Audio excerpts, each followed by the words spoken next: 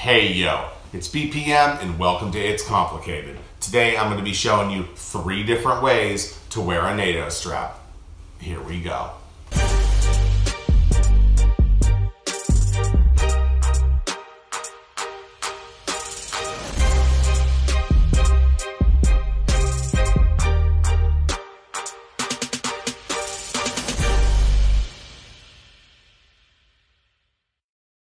Alright, so the most common way you're going to see a NATO worn is the first way I'm going to show you. It's also the way I wear mine. Now this is the Alpha Shark Original, not the Premium, just a little easier to slide through and for the demonstration anyways. So here we go. So you just want the fucking buckle at 12 and you want to put the end of the strap through the lugs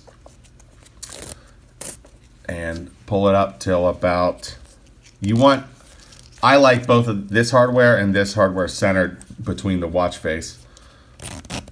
So, and that's not too difficult to do. This has to come back up through. Now the reason the strap actually comes up through the watch like this is so if one of the spring bars would fail, the watch head would actually still be saved. Now, put this underneath and there you have it. That is the traditional way to have the NATO on, and the most popular way. I'm going to show you what it looks like on the wrist. Anybody curious about the watch size? This is my sub and it's a 40 mil and my wrist size is 7 inches. So there it is on the wrist. This actually could be tucked a little better. Here we go. Better shot for you on the wrist there. And you got your holes underneath and you have some of the hardware on top, some of the hardware on the bottom. And I like it that way. I think it looks pretty fucking great. Now, you could do the lefty, as I like to call it, and that is the same way of that way, but a little bit reversed. So, well, not a little bit reversed, totally reversed. You want to go through the 6 o'clock at first. Take this through 6. Now, I would never fucking wear it this way personally. It's just not my fucking style. I think it looks a little silly. Kind of looks like if I saw somebody wearing it this way, I might say, hey, you know, you got that backwards. But, you know, the lefties like it because the way you put the watch on, you know, there's the buckle underneath. When you put the watch on, you got to go like through the other fucking way. And this is a real bitch for me. You got to kind of you just got to let it ride. There we go. It's got to use fucking gravity or whatever to your fucking advantage. So stick that in there, up through there, and another unnecessary sound effect. Fucking put that in there. And there it is, that way. Hardware underneath. This is like the bulkier side. I like the bulkier side on the outside though, like I said.